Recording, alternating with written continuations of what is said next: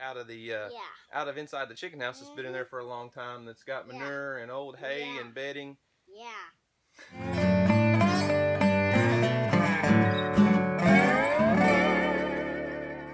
What are you doing? I'm hiding. What are you hiding from? You. I can see you. Don't push on the plastic with that shovel, okay? You'll tear my plastic up.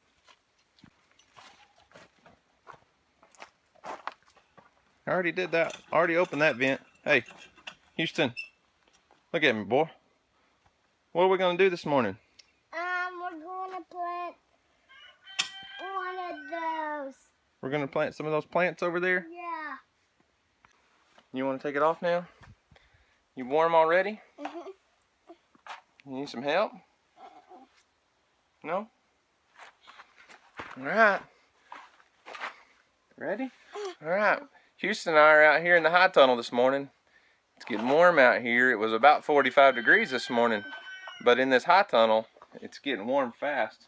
It's probably 65, 60 something degrees outside. And in here, it's about 80, 85. Got the doors open, all the vents open. And Houston and I are fixing to do some planting, aren't we? All the seeds that we started in those soil blocks over there a couple weeks ago are coming up pretty good. And we got some beds prepped and ready to go. Oh, not that one. This one right here. We got a bed prepped and ready. And I'll show you where we're at on our soil blocks and everything that's growing in there. And we're fixing to put some of that in the ground, aren't we? Yeah. All right, let's go. Okay. Okay, so we didn't have the best germination on some of this stuff, but some of it's doing pretty good. Oh. There's our spinach. It's coming along. I'd say we probably got maybe 60% germination. I don't know. It was some older spinach seed. And then this tray was planted a little later. But it can go in the ground. Hang on, don't shake it. I'm not gonna shake it. These are all beets. I put 3 or 4 beet seeds in every soil block. Daddy, I want to do it. Hey, give me just a second and I'll let you have it, okay? Okay. So beets, man, those things are doing wonderfully. They were new seed. These are watermelon radishes.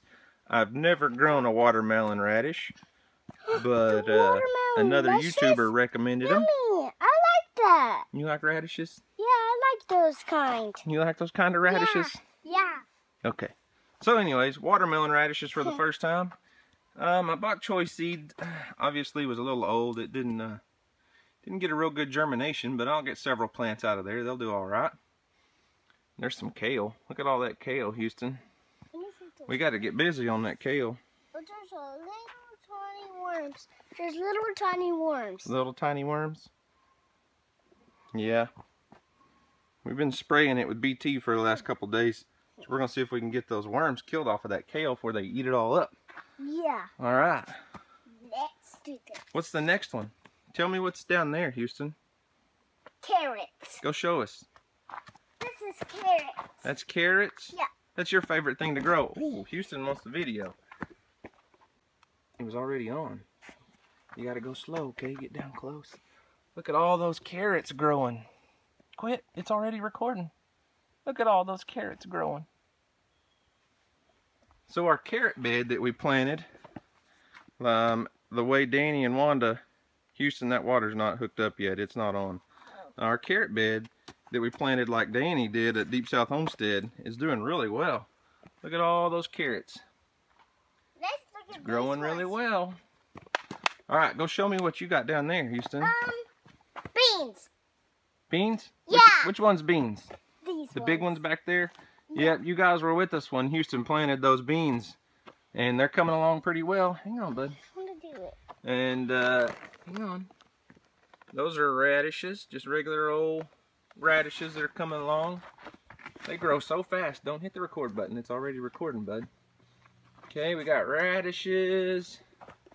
And they're getting overshadowed by beans. And then down here is just a little bit of mustard greens. I don't really like mustard greens, but my mother-in-law does, so I told her I'd plant a little bit.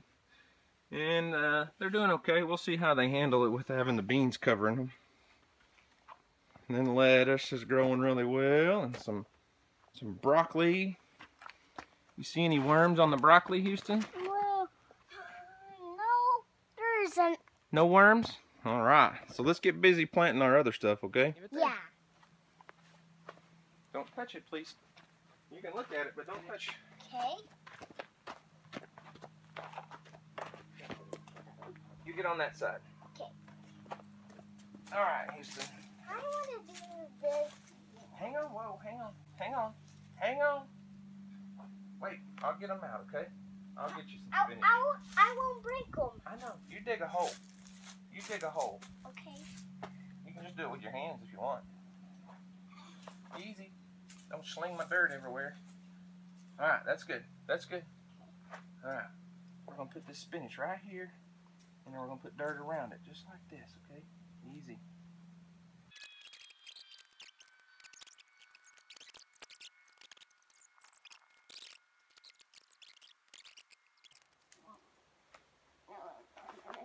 So I prepped this bed yesterday. I came in, this row here had okra in it, and I pulled out all those okra plants. I don't have a broad fork, but I've got a big potato fork. And I didn't till this soil, but I took that potato fork and drove it in the ground. And easy, hang on just a minute. Opened up the soil, and then I went to the chicken house. And I didn't just get easy, hang on, just wait. I didn't just get straight manure, but I got some of the old dirt out of the out of inside the chicken house that's been in there for a long time. That's got manure and old hay and bedding. Yeah. And I brought some of that in. I put about a ½ inch of that stuff, and I worked it into the soil really well with my wheel hoe, and kind of built me a bed. Put my drip tape down, and we're putting these soil block plants that we've planted. Right now we're working on spinach. And Houston is really enjoying planting these little plants. Easy. I am easy. He says he's easy, but these little plants don't agree, I don't think.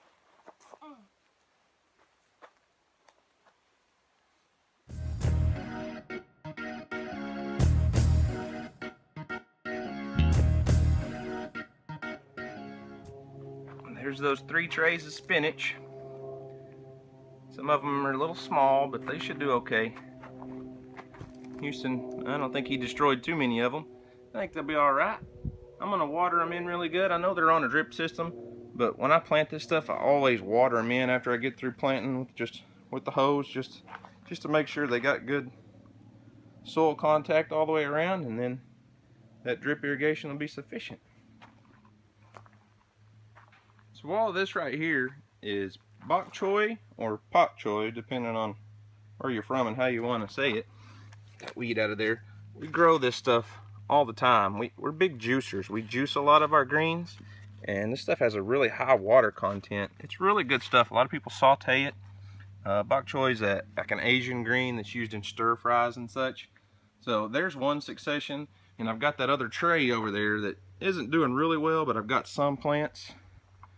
And I'm going to continue this row on down. I've already kind of broke the row up a little bit, but I'm going to show you what I do with my potato fork to loosen the soil, because I'm not going to till this. I'll show you what I do real quick. Okay, so a lot of organic guys, a lot of your better organic gardeners don't do much tilling. They try not to till the soil and disturb all the small, you know, earthworms and things in there. So they use a broad fork, which is a lot bigger than a potato fork. But the general concept, all you're doing is just pushing that down into the soil and lifting. You're just aerating the soil a little bit. Potato fork probably doesn't get near as deep as a broad fork, but in this high tunnel, the ground's pretty good shape. It's in decent shape. I'm just loosening the soil a little bit, okay? And then everything's loose, and just make a really nice little seed bed for my plants. Okay, here's what I'm adding that comes out of my chicken house. It's just cleaning up the floor of my chicken house. It's a dirt floor, so it's a combination of just dirt, old bedding, and manure mixed together. It's been in there for a long time. I hadn't cleaned out my floor of my chicken house in a while, so it's got a few feathers and some old straw bedding left in it. It hadn't actually been composted down, but like I said, it's not straight manure. And I'm not adding a lot. I'm just sprinkling a layer over the top. And I'll work it in. I'm gonna take my fork and work this stuff in a little bit. I've already forked this bed really well to open it all up. I'm just incorporating this stuff. Trying not to poke a hole in my water line there, but I just want that organic matter to get worked down into the soil. Now I realize this isn't the perfect ideal stuff to put on here. I mean, really, ideally, you probably do want it composted down. I don't have any fresh compost right now. I'm just adding organic matter into my bed. Like I said, it's not straight manure. It's not going to be real hot, and what manure's in it, a lot of it's really old. I just haven't had a problem doing this. It's worked out great. Yeah, there's some old straw. There may be a little grass seed in there, but as long as it's been in that chicken house, you know, they picked that bedding pretty clean. They picked through it. I don't know. It works great for me.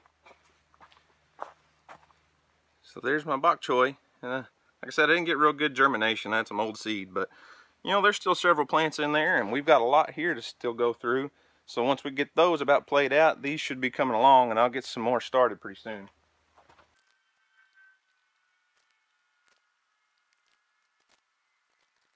That's it. Simple as that. Another 8 feet or so of bok choy.